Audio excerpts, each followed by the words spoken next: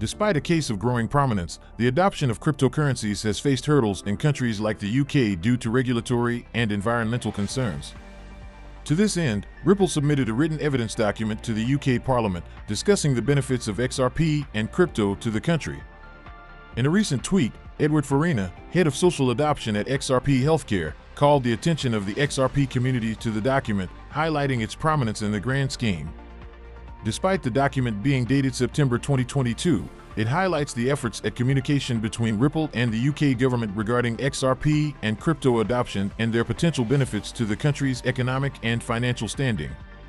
In the document, Ripple acknowledged the efforts put in by the UK authorities in regulating the nascent crypto industry.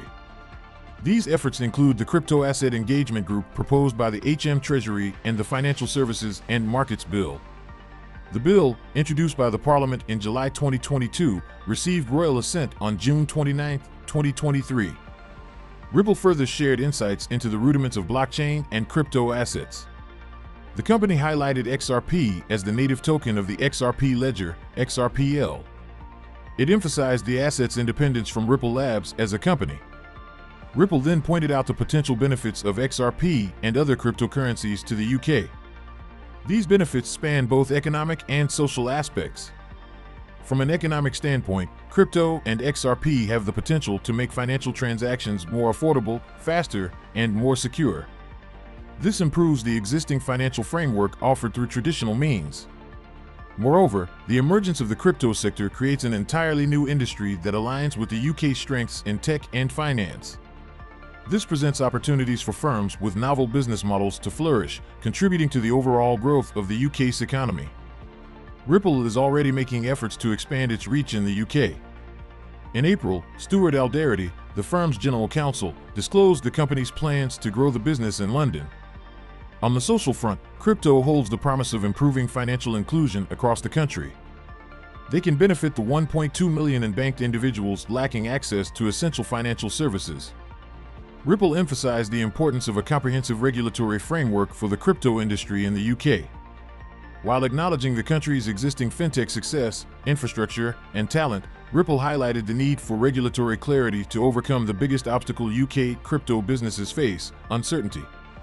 The lack of a holistic regulatory framework creates an environment where market participants may hesitate to innovate, restricting investment and impeding the expansion of operations. Ripple highlighted the eco-friendly characteristics of XRP, underscoring its minimal environmental impact. They acknowledged the energy consumption linked to blockchain technology and emphasized the need to address this concern. Ripple noted its strategic collaborations with EnergyWeb and the Rocky Mountain Institute to drive the process of decarbonizing blockchains, beginning with the XRP ledger. Ripple has made a firm commitment to attaining carbon neutrality by 2030 or even earlier. Additionally, Ripple actively supports the Crypto Climate Accord. This initiative aims to curtail the environmental impact of cryptocurrencies and foster a sustainable global financial ecosystem. Please do not forget to subscribe to our channel and also hit that notification bell to be the first person to get more updates about the latest happenings as regards to XRP. John Deaton, the founder of Crypto Law, has taken to Twitter to express his view on the announcement that the San Francisco-based blockchain technology firm Ripple has won the first ever award for the Best Sustainability Initiative for Digital Currency regarding CBDCs. In his response, Deaton highlighted the remarkable accomplishment of Jaskaran Kambo, founder and CEO of SpendTheBits payment platform, and his company SpendTheBits Inc. While acknowledging Ripple's feat of securing the CBDC award for a fintech company, Deaton drew attention to the CBDC interoperability contest organized by Ripple. It attracted a staggering 500 contestants, with Kambo and his team emerging victorious. Notably, the prominent lawyer is merely calling attention to a more remarkable feat attained by SpendTheBits, given that the firm is a crypto payment mobile app that operates on the XRP ledger, XRPL. For context, Ripple sponsored the CBDC Innovate Challenge in 2022, where developers were encouraged to build CBDC applications using Ripple's technology. SpendTheBits was the winner in the interoperability category. Interestingly, Deaton believes that Kambo and SpendTheBits Incorporated would continue their winning streak in the upcoming cross-border interoperable CBDC payments contest. This prediction by Deaton, coming in response to Ripple's recent accolade, serves as a testament to the growing recognition and competitive spirit surrounding CBDC initiatives. SpendTheBits CBDC initiative includes a dedicated platform empowering governments to issue, monitor, transfer, and securely manage CBDC tokens and transactions. It also has STB mobile and merchant apps that enable individuals and merchants to integrate into the CBDC ecosystem. Furthermore, the firm has an STB exchange portal to facilitate cross-currency exchanges for CBDC to CBDC and CBDC to crypto.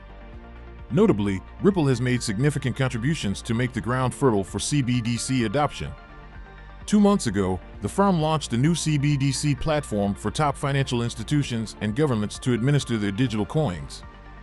Furthermore, no fewer than 5 countries are carrying out CBDC trials using Ripple's solution. Ripple has also engaged in active discussions with the International Monetary Fund about CBDCs. With the upcoming contest on the horizon, the stage is set for SpendTheBits Incorporated to demonstrate its prowess in cross-border interoperable CBDC payments, as predicted by John Deaton. Furthermore, recently, Ryan Selkis, the CEO of Messari, a top crypto market intelligence firm, took to Twitter to share his insightful 95 theses about crypto for the second half of 2023. In his analyses, Selkis emphasized the profound impact of the legal battle between Ripple and the U.S. Securities and Exchange Commission on non-Bitcoin digital assets and their trading within the United States. Hinting at an impending ruling in the Ripple versus the SEC lawsuit, Selkis mentioned the significance of Stuart LBRY, the Chief Legal Officer, CLO, at Ripple, recognizing him as one of the most influential lawyers in crypto. With the legal battle poised to shape the future of the crypto industry, Selkis underscored LBRY's role as a key figure in the ongoing lawsuits of 2023. If 2023 is the year crypto sued the government, then Stuart LBRY is the most important lawyer not named, Selkis remarked. Messari CEO further said that Ripple versus SEC case outcome will shape non-Bitcoin digital asset trading in the U.S. ruling imminent. He said the ruling may come soon. Notably, LBRY has been a vocal critic of the U.S. SEC, filing motions and briefs that argue that the lawsuit against Ripple lacks merit. In a recent interview, he made it known that he would immediately file an appeal should the U.S. judge grant victory to the SEC. Furthermore, LBRY was part of the forces that saw to the ultimate release of the Hinman emails, a crucial piece in the ruling of the Ripple versus SEC case. Experts have argued that the multi-year case could end in August 2023. Furthermore, Selkis brought attention to other notable individuals who would play pivotal roles in the second half of the year. He commended Paul Grewal, the CLO of Coinbase, for leading the charge and advocating for the crypto community within the United States. Selkis believed that Grewal's efforts could serve as a crucial stronghold until the 2024 U.S. presidential election, after which the industry's trajectory would largely rely on the decisions made by the courts and Congress. Now to the big question of the day. Does the final ruling on LBRY call for concerns for Ripple and XRP? Please, do not forget to subscribe to our channel and also hit that notification bell to be the first person to get more updates about the latest happenings as regards to XRP. The recent final ruling on the LBRY case by Judge Paul Barbadoro has sparked concerns within the XRP community regarding the forthcoming decision in the SEC versus Ripple lawsuit. Despite the victory for the Securities and Exchange Commission, SEC, in the LBRY case, the judge's decision did not explicitly classify LBRY's token, LBC, as a security or provide any clarity on its status. This lack of clarity has created apprehension among XRP proponents, as they fear a similar outcome for Ripple, with the security status of XRP left unresolved. In the LBRY case, the SEC successfully argued that LBRY Incorporated conducted unregistered securities offerings violating the Securities Act. The court granted the SEC's motion for an injunction and imposed a civil penalty on LBRY. However, Judge Barbadoro did not rule on whether LBC itself should be considered a security. This omission has led to criticism from pro-XRP attorneys who question the market guidance provided by the ruling and its potential impact on future regulatory decisions. Drawing parallels between the LBRY case and the SEC's ongoing lawsuit against Ripple, some legal experts express concerns about the potential outcome and the lack of clarity surrounding XRP's security status.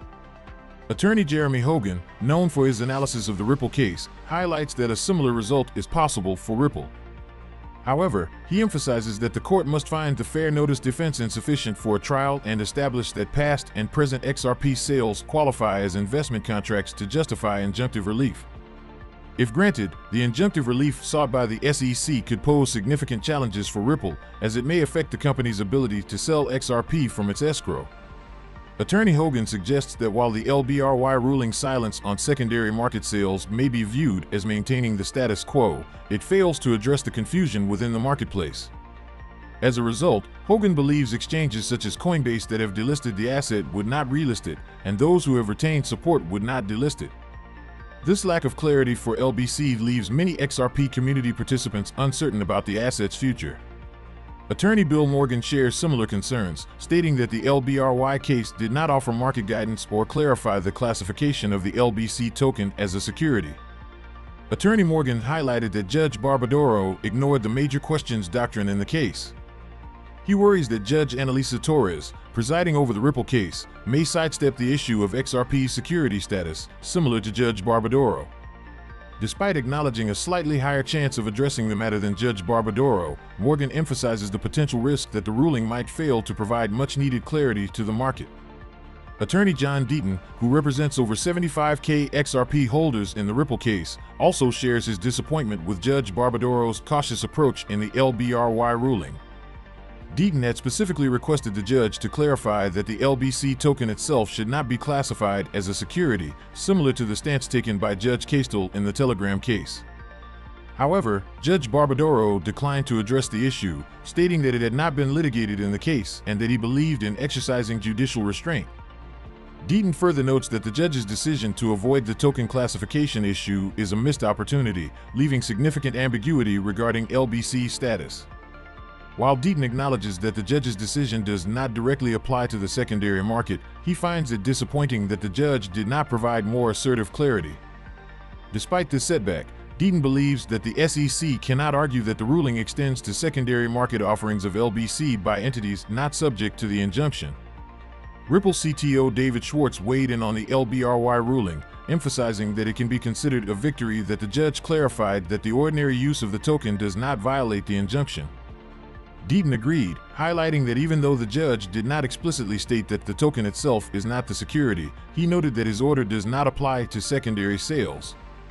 Deaton noted that acknowledging the legitimate use of the token for consumption invokes the Foreman precedent, which states that securities regulations do not extend to assets obtained for consumptive purposes. As a result, Deaton implies that the SEC would lack authority in such situations. Meanwhile, the XRP community and the broader crypto scene continue to wait for the final ruling from Judge Torres on the Ripple case. Previous forecasts of the date for the final ruling have not materialized. As was reported yesterday, Schwartz previously asserted that these apprehensions are misplaced. Deaton also shares similar sentiments. According to Schwartz, a ruling could come in September. So we come to the end of this video, guys. If you enjoyed it, please make sure you like the video. Don't forget to subscribe and hit the notification bell. This really helps me with the YouTube algorithm. Also, you can help enlighten others just like you have been enlightened by sharing this video to as many people as possible. Let's get this news everywhere, guys. If you are a true cryptocurrency fan, don't miss any of our content. See you tomorrow to talk about the latest news that concerns us all as a community.